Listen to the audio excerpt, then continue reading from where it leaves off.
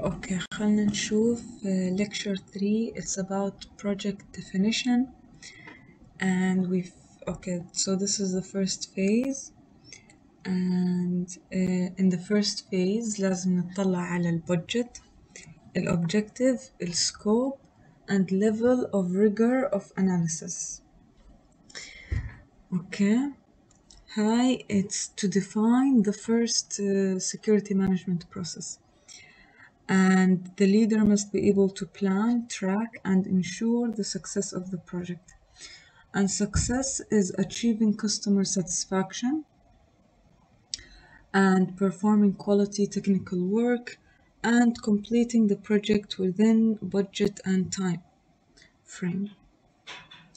So, what is customer satisfaction? And it's so who are the customers? We have the primary customer and the secondary customer.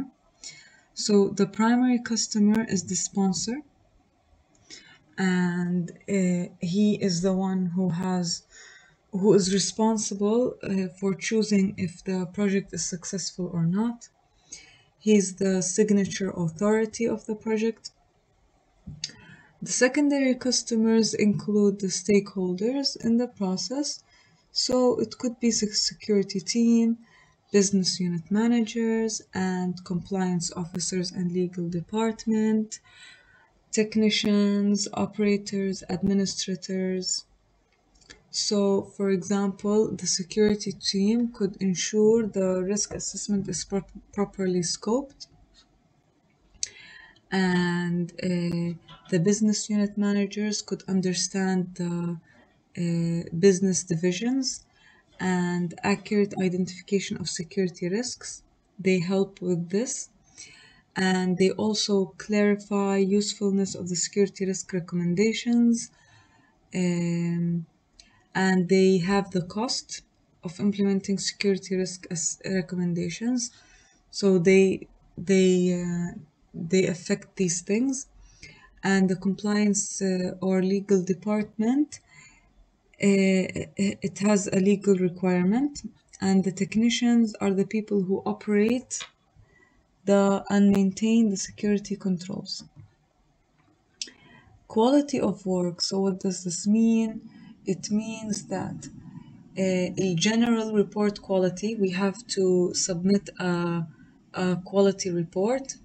So it has to be grammatically correct, visually pleasing, addressing its intended audience. So we have to understand the topic. The quality of technical reports has to be technically accurate, detailed, and description approach, and it should be clear and have conclusions. Quality in risk assessment reports, so high risk assessment reports, it has to be clear, accurate, and has relevant evidence. It has evidence, so it should be accurate. It should have the recommendations, it should have the compliance results. Now we have to complete within a budget, and this is the biggest success factor, and it's up to the project leader who chooses this, and this applies to both internal security risk assessments and contractual ones. And failure means either to causes cancellation or causes a lack of impact. A delayed project is an indication of a project team's inexperience. So how do we set the budget? So mostly the budget is for the operational,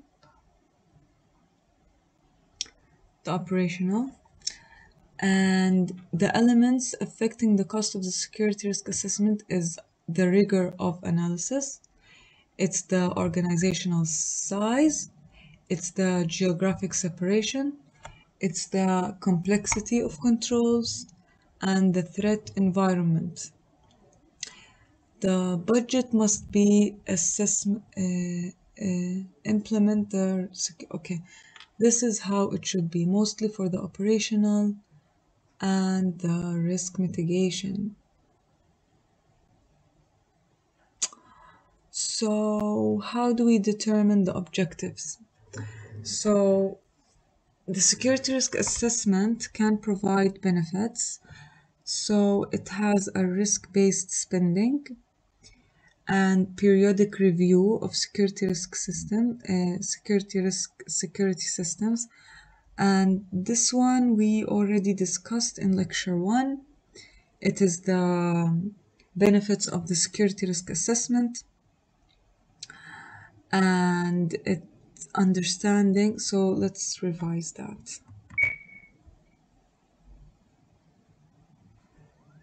So هاي slide. It's the need for security risk assessment. So it provides a periodic review of information security program. It provides a review of the organization's current implementation. It has several benefits. Okay. And it also provides, promotes risk-based spending. So it also gives, it's a requirement.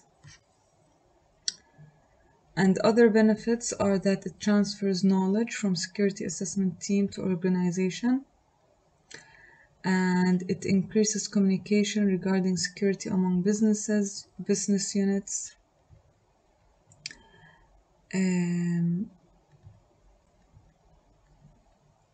Okay, and increases security awareness within the organization. And also it results maybe as measure of security posture and compared to previous and future results. Okay, خلينا نشوف.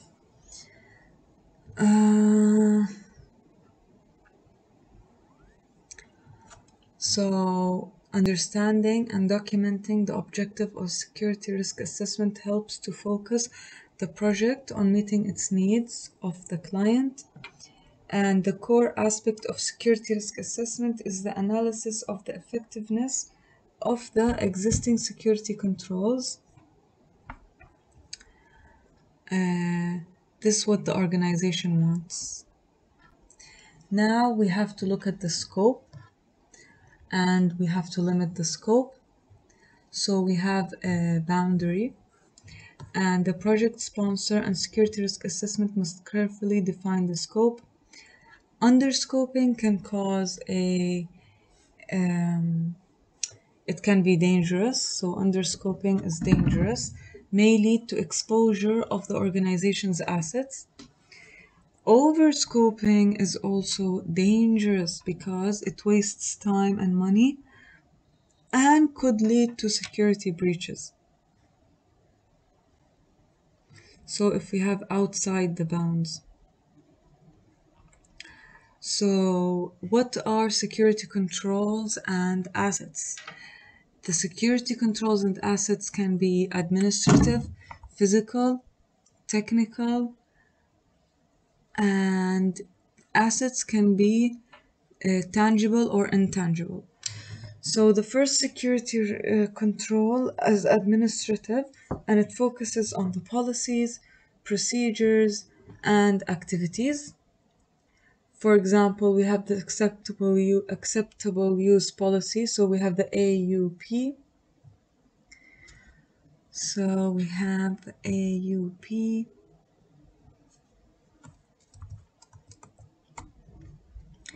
And the emergency response procedure, audit log review. We have the physical security controls, which are like access control, fencing, lighting. We have the technical and its logical protection, for example, routers, firewalls, whatever. And we have tangible assets. Assets can be touchable. For example, we have the hardware. Intangible assets could be the data, customer, employee privacy, reputation. So identifying system boundaries is may include workstations, servers. So هاي كلها physical stuff, cabling, routers, and identifying system boundaries. We also have logical boundaries. Logical boundaries, we have the firewall, we have the router, so we have the firewall, VPN, okay, and specifying the rigor of analysis. So احنا خلصنا ال objective, scope, assets. Now we have the rigor, level of rigor. خلينا نشوف. So in the first thing we have the budget and objective and scope and level of rigor. So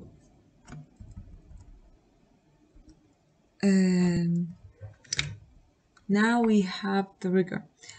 The organization and security risk assessment team must determine the appropriate rigor. The rigor depends on the allocated time frame. So it depends on the time. It depends on the budget. Another way to determine the rigor is to consider the perceived strength of the existing controls.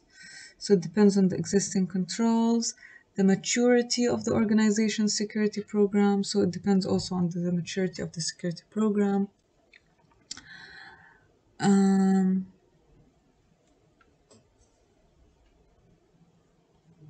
The determination of rigor should instead be based on maturity of security program.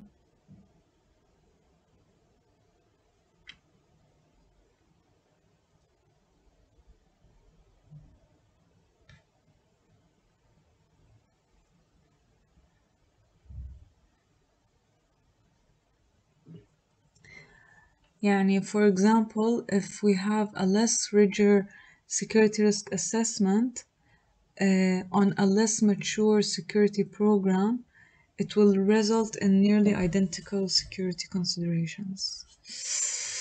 Okay, let's see the scope as statement. A proper scope will specify a scope statement. Scope statement. So what's a scope statement? It specifies the budget, it specifies the objective, it specifies the targets, and the rigor of the assessments. Okay, so we have budget, objectives, target, and rigor. That's 4 things. So this is a sample scope statement. We have threats, we have assets, we have controls.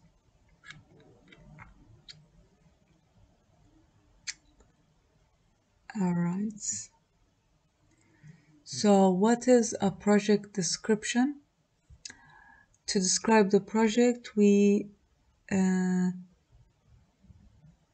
contract or description. Okay, the project description is in the project contract. All the variables listed above influence each other. You cannot perform a widely scoped and vigorous risk assessment at a low price. The client should determine the appropriate values for these variables. Many clients outsource risk assessment because they lack the expertise. They are unable to decide on these values. The solution is to obtain multiple bids from different companies. So what is a statement of work? So a statement of work is a portion of the contract. It's a portion of the contract. It specifies the work to be performed. For example, it describes the service, it describes the scope of the assessment, and it describes the deliverables. We have service description. which is the first one, and it's defined, for example, vulnerability scan, penetration test, compliance audit, or security risk assessment. So we choose, and the scope of the assessment is the scope of work should clearly state all the administrative, physical, technical controls included in the assessment. So it focuses on the controls.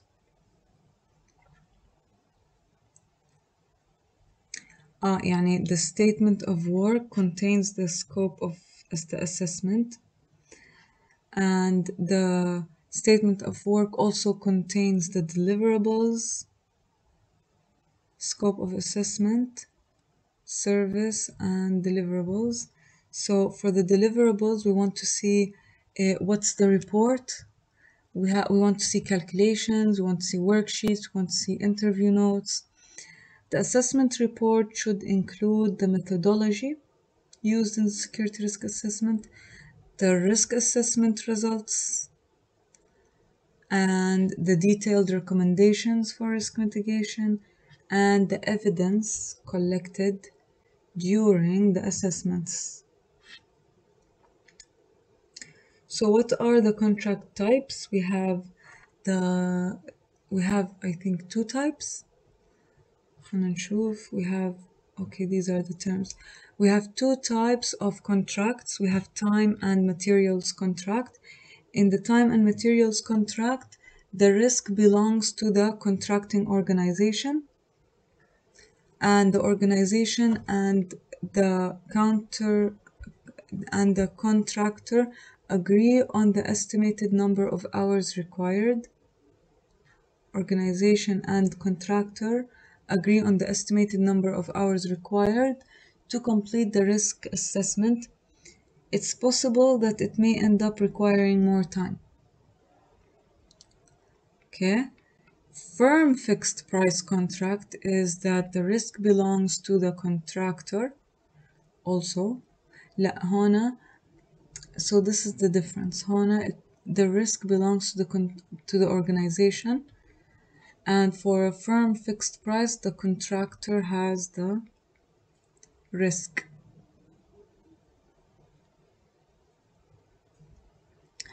The organization and contractor agree on the project description and the price.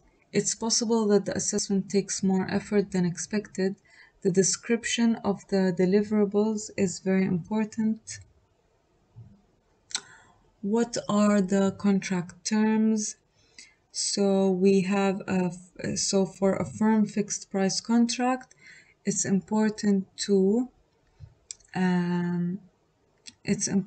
have accurate definitions of the scope and rigor of the security risk assessment. The organization may choose the next best alternative if negotiations fail, and the issues to consider is the familiarization, expertise and regulation experience, and security risk assessment activity expertise, industry expertise and security risk assessment expertise.